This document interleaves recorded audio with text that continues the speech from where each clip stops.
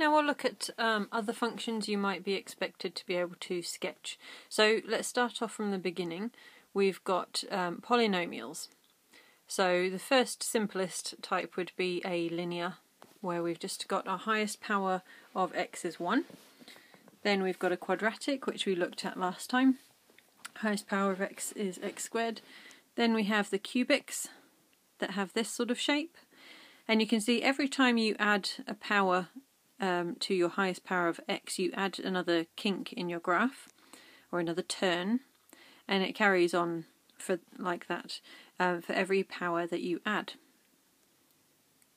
Now, realistically, the ones that you get asked about are the linear, quadratic and cubics. Although you can be expected to know the higher powers, they don't come up very often at all.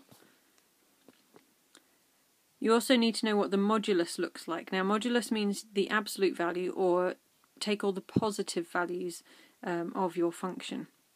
So if y equals the modulus of x, you've got the line of y equals x. In the positive quadrant we're fine, that's just positive, we draw it exactly as it is originally.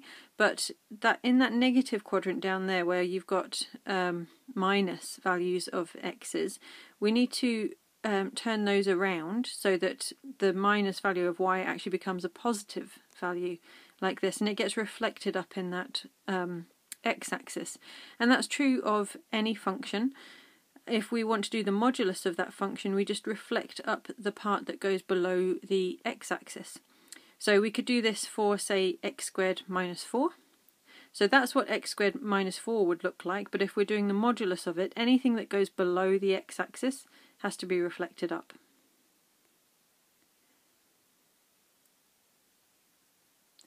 And also, if we are doing a negative of any of these, say we wanted to do negative x squared or negative x cubed, then we would just flip the whole graph vertically.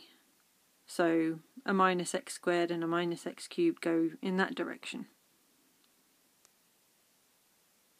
Also, if we were doing minus of the modulus, it's being reflected in the x-axis again. Okay, so rational functions. This is where we have a fraction with polynomials. So for example, 1 over x. That looks like this. We also have 1 over x squared, which is very similar, but we don't have the negative quadrant over there. It gets reflected up into the positive y values.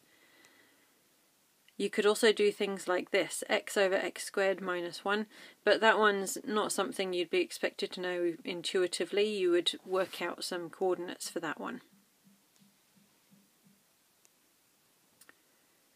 Okay, so some examples. We are going to sketch this graph here.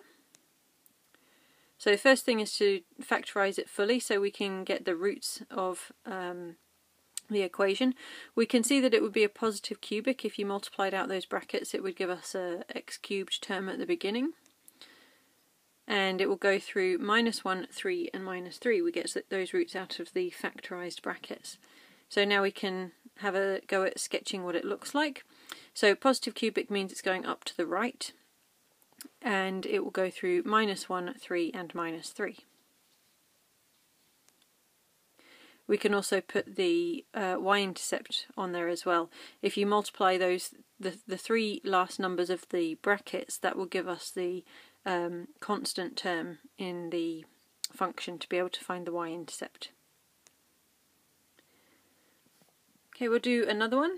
We've got x squared minus 1, x minus 2, 4 minus x, and again we can factorize that one more step by doing difference of squares on that first bracket, and then put the other two back in.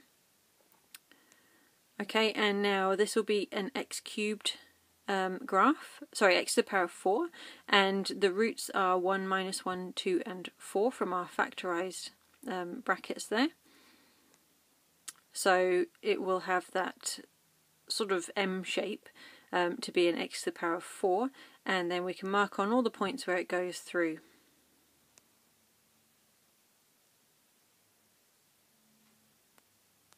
Including, of course, the y-intercept, which would be 8 from that 1 times 1 times 2 times 4.